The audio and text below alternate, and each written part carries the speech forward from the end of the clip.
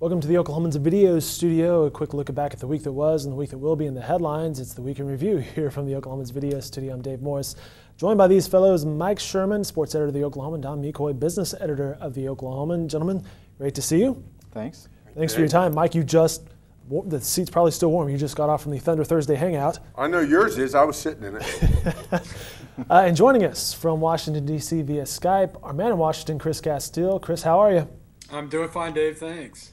Some of the headlines we want to talk about today: the highway bill, the national highway bill, federal highway bill, if you will, signed this week. OG&E rates. Don McCoy will talk about that, along with Small Business Saturday. Was it good or bad for the local businesses? And then Mike will bring you in on OU's bowl possibilities and the Thunder game that night, plus the Thunder season in general. But Chris, we'll start with you. Oklahoma will get a substantial boost in federal funding for roads, bridges, and mass transit. It's a bill that cleared earlier this week. It's the story that you had, Chris. Why don't you set this up, provide us a little primer on what we're talking about here? Well, basically what we're talking about is a bill. This one's 5 years that sets highway policy and funding amounts for the next 5 years. And as you said, Oklahoma's going to get a boost. Probably over 5 years, it'll top $100 million just for roads and bridges. You guys hearing that? I am hearing that. And as Chris mentioned, over the next 5 years, the state's expected to receive nearly $3.4 billion in highway funding and more than $240 million in mass transit funding. This is a story Mr. Castile has reported in the Oklahoman, and Oklahoma will receive an estimated $643 million this year for the roads and bridges. Chris, were there any other things attached to this bill that perhaps were a little bit tricky for our politicians?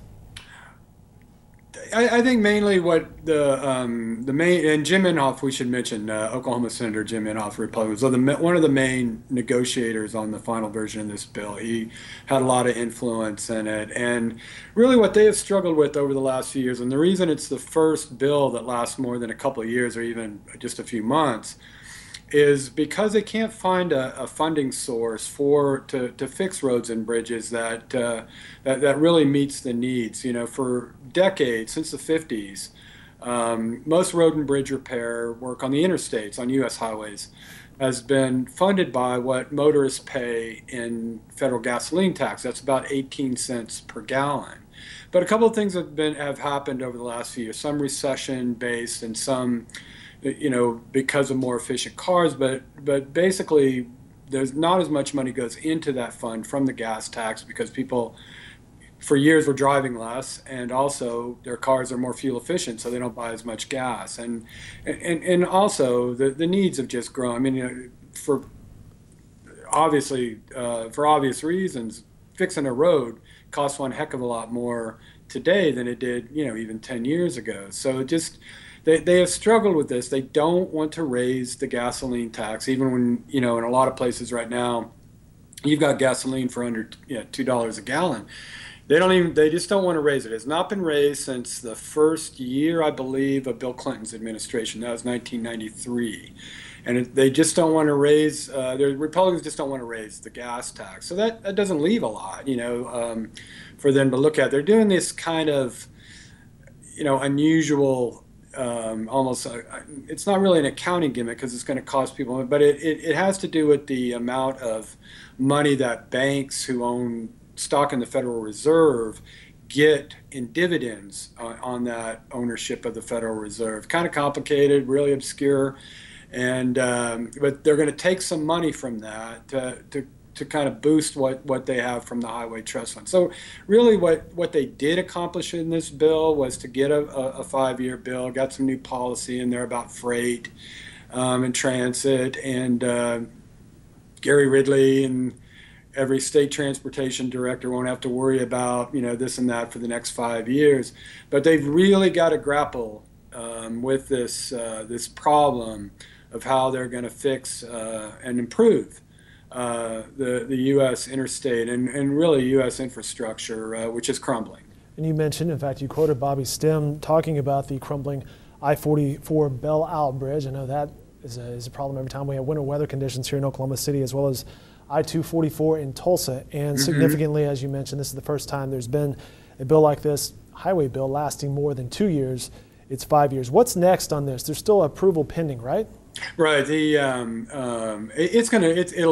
easily clear Congress. The House passed it overwhelmingly, and the president's going to sign it. So that's what's next. And I probably should have mentioned, since you bring up those specific projects, you know, the death of earmarks a few years ago really had an impact on this bill, because in 2005, and again, Inhofe was the lead Senate guy on that bill, it was just chock full of pork barrel projects. You know, the way they do it is basically every member of Congress gets to a certain amount of, you know, pot of money, and like what road, you know, what specific. So on top of kind of what they call the formula money, the general allocation in Oklahoma's case, as you say, the first year it's going to be about $643 million. They had pork barrel to go along with it, and Jim Inhofe, he just gorged himself. You know, he had, and I say that, you know, not in a critical way, because people back in Oklahoma loved it. He got over $100 million for the Crosstown Expressway, which was a crumbling, literally falling apart. That bridge on I-40 right where you guys are sitting, close to where you guys are sitting. And they had to replace that bridge. I think Inhofe wound up getting probably close to $200 million overall for that project. And anyway, so that's not part of this bill. You know, every dollar that goes to Oklahoma, at least as far as I know at this point, is just going to go to the Department of Transportation, which will decide how best to spend it. He's Chris Castillo. He's joining us via Skype from Washington, D.C., dropping knowledge as he always does every time we talk with him. Chris, I understand you may need to duck out, being that it's 4:15 on the East Coast. By the way, what's up with you? Well, hang on a second, Chris. What's up with your Wizards losing to my Lakers last night? That was kind of frustrating, especially the night before. The Wizards beat Cleveland in Cleveland. Kind of handled them, actually. I think at times we're up by more than 20 over Cleveland. And vintage Kobe last night. Vintage Kobe. He was hitting from, I think he had his eyes closed on some of the shots that he made last night. You know, I think John Wall still wound up scoring as many points as he did, but John Wall could score. Kobe was Kobe. It seemed like there was as many Laker fans in there last night too as Wizards fans, which is always frustrating. I saw on Twitter last night, guys, somebody saying this is the sort of game that Kobe will be that guy who's already lost everything at the gambling table, but he gets that one winning hand, keeps him coming back. He's going to keep putting up the shots. They lost to the Sixers, I think, the night before. So then they come in and beat, you know, the Wizards. Anyway. We'll get to the Thunder. That's why we love sports, right? Absolutely. That's exactly why we tune in every night. Chris, thanks for your time today. Glad to do it, Dave. Don, I'll bring you in on a story that will need some explaining. OG&E, in the headlines, the Oklahoma Corporation Commission voted 2-1 yesterday to reject OG&E's $1.1 billion application for pre-approval of environmental compliance and replacement generation costs. The story, our Paul Money's covered in length. And has covered for quite some time. And he's been all over this story, right? There's been weeks of hearings on this, and the key word that you said there in the headline is pre-approval. What's unusual about this, there's a state law where utilities in Oklahoma can get pre-approval. Usually what they do is they do a project and then they go back to the Corporation Commission and say, we need to raise our rates for the utility customers, for the electricity customers, to pay for these improvements. Well, they wanted the permission ahead of time, which they can do under state law. So they had asked, they wanted to upgrade several plants to comply with federal environmental regulations that are coming down the pike, and they asked the Corporation Commission for pre-approval for $1.1 billion, which would have basically raised people's average monthly bill, you know, close to 20%. I believe Paul Money's reported 15 to 19% estimated. Right, and they rejected it, partly because they had, OG&E asked for two things. One was $700 million for these improvements, and another $400 million to replace an aging plant out in Mustang, which a lot of people, there was a lot of parties who testified during these hearings. A lot of the parties said, you know, that really should be a separate item. And there was a debate among the commissioners themselves whether they could vote on those two different proposals separately or whether they had to vote for them together. The upshot was it came down, two of the three commissioners said, we're not going to pre-approve this expenditure. One of those that voted against it was Bob Anthony, is that correct? And that was a change of vote. It was, because earlier he issued a statement essentially saying that he could see his way clear to approving this. But what happens, the upshot is, now they'll go through what's a more normal process, the way it normally happens and has happened in the past many times. they can go ahead and make these improvements and these changes at these power plants, come back to the Corporation Commission and say, we've spent all this money, we need to raise our rates to pay for these things. And we're actually expecting some of this to be rolled into their next rate case, which could be filed any day now. So OG&E will be right back in front of the Corporation Commission shortly.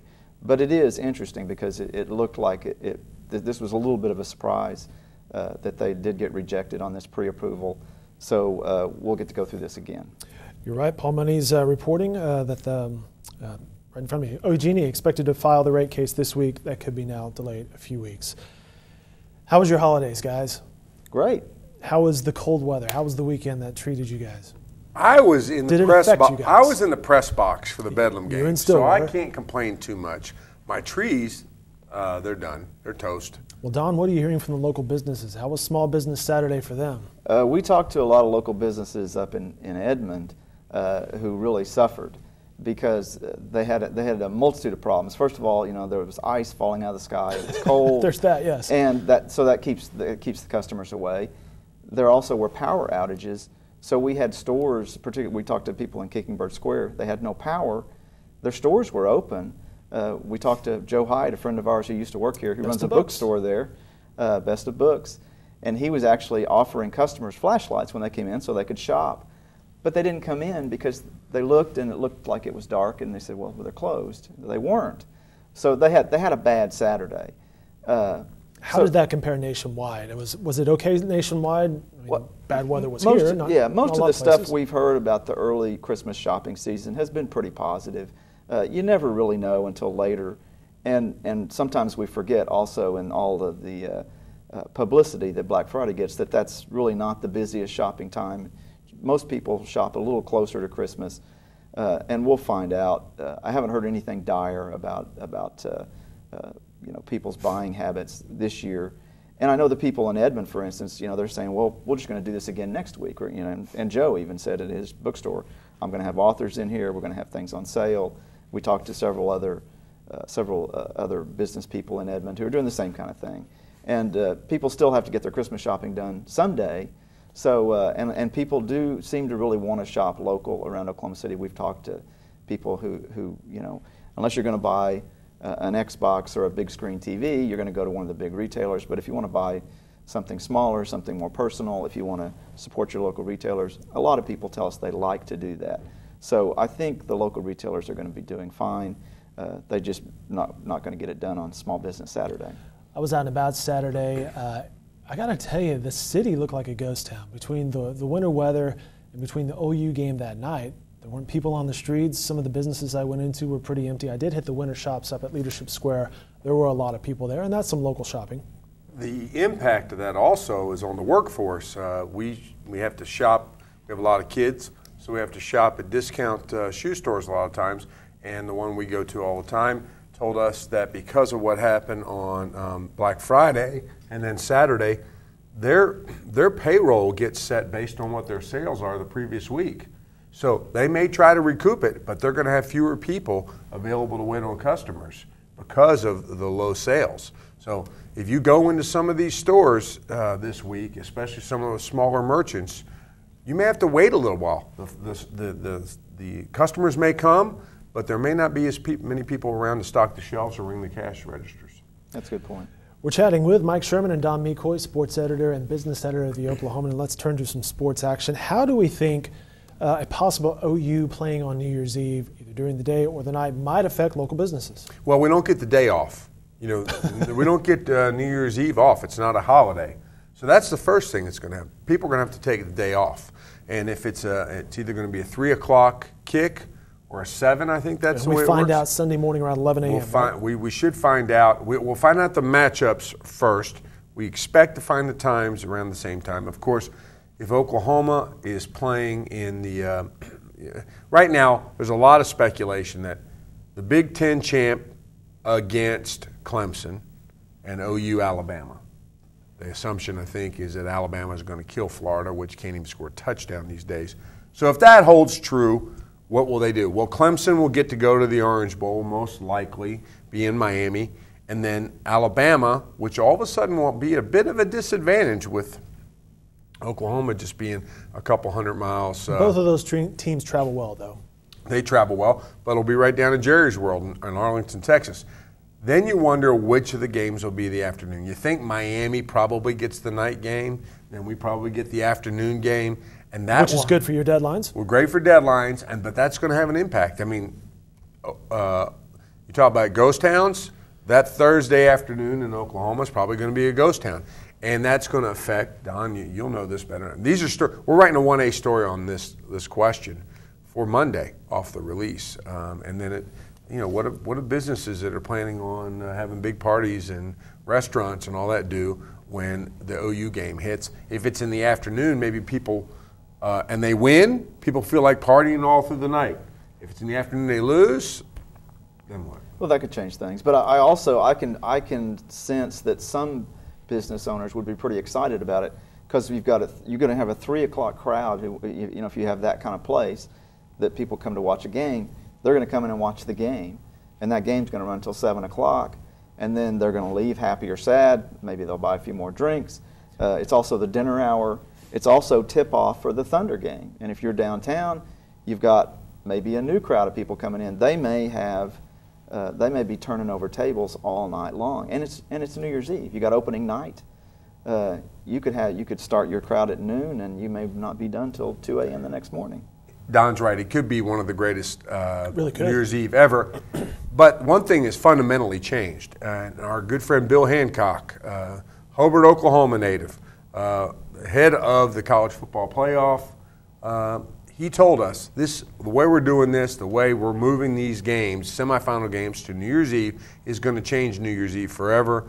Last year, it changed it for us sort of as spectators. I mean, I sat on my couch and watched Oregon and Oregon and Florida State, I think. Jameis Winston's last game. Alabama against Ohio State.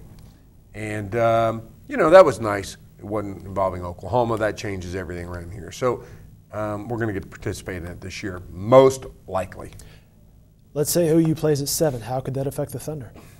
Well, severely. Thunder, by the way, plays New Year's Eve they're hosting Phoenix. Severely. I would say this. I would say if the Thunder's playing in the evening and you plan to be downtown for the New Year's Eve merriment, you may be able to scarf up some cheap Thunder tickets. Might be a good time to take the whole family to go see the Thunder because they're playing Phoenix. It's one of 41 home dates, and the Sooners in the college football playoff championship or college football playoff semifinals is going to be something like we haven't seen. Talking about the weekend review, and I mentioned the weekend, the headlines that might be coming up in the weekend editions of the Oklahoman. Mike, I'll start with you. What are some of the stories you guys are working on for this weekend? Well, I mentioned that story for Monday off the announcement. Really, sort of a business / lifestyle / sports story about how does the New Year's Eve game change the equation for people in Oklahoma. That's one we're doing. On Saturday, we're going to have a guide for how to watch the weekend in college football without an Oklahoma team playing. We have neither OU or OSU are playing, but we have a great stake in what's going on. Big Ten championship game, the SEC championship game, the ACC championship game. What you should be rooting for, because that whole little equation changes. If Clemson wins, if Clemson loses, Alabama's going to win. Iowa or Michigan State, how much would Michigan State win by? We're going to have a decoder ring for how to watch that. So those are the big stories. Don, what's going on in the business world? Well, our Brianna Bailey, who loves Oklahoma City and has spent a lot of time in a lot of different areas, is starting an occasional series called Street Stories. And she's starting out by visiting the Northwest 39th Street District and just taking a look at that. She's visited a lot of people there. They're trying to generate some growth over there, and so she's going to start that series, and that ought to be interesting. We also have a special section coming out this Sunday. It's our annual top workplaces rankings.